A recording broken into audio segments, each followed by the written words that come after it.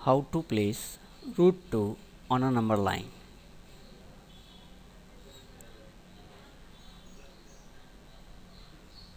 Root 2. To understand placement of root 2 on a number line, we must need to understand that how would we get root 2. That means we should know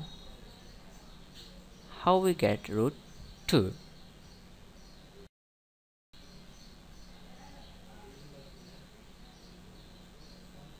Here we have a right angle triangle ABC.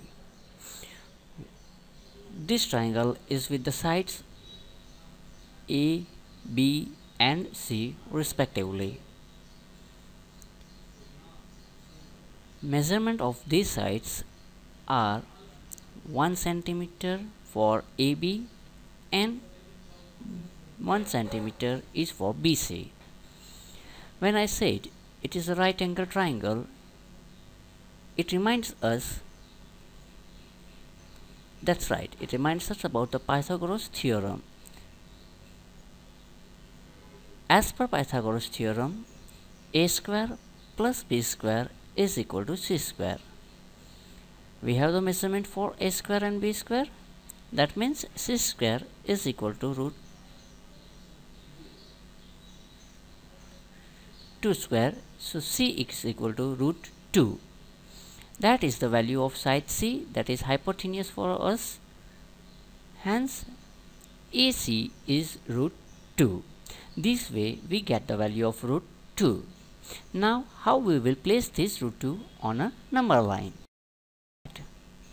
We first need to draw a number line.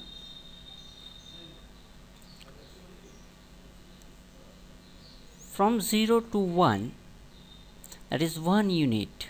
We need to take 1 unit, and from number 1 we need to draw a perpendicular line with the measurement of 1 centimeter. We need to join both the ends, and that will be our point A. Now we need to place root 2 on a number line. So for that, take a radius of OA with the help of geometrical compass and mark an arc which intersects number line. This intersection point is your root 2. Do you understand this? Okay, no problem. Let's have a look again on the same process by focusing on a narrow way.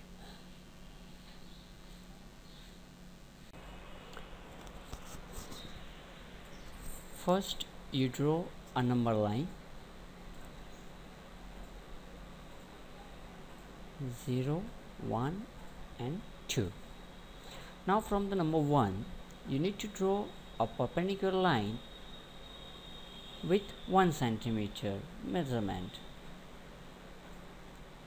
Now you need to join both the ends and you will get a point A.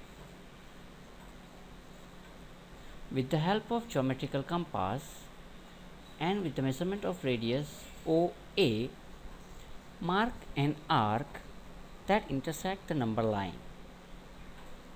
This intersection point on number line is root 2. Thank you.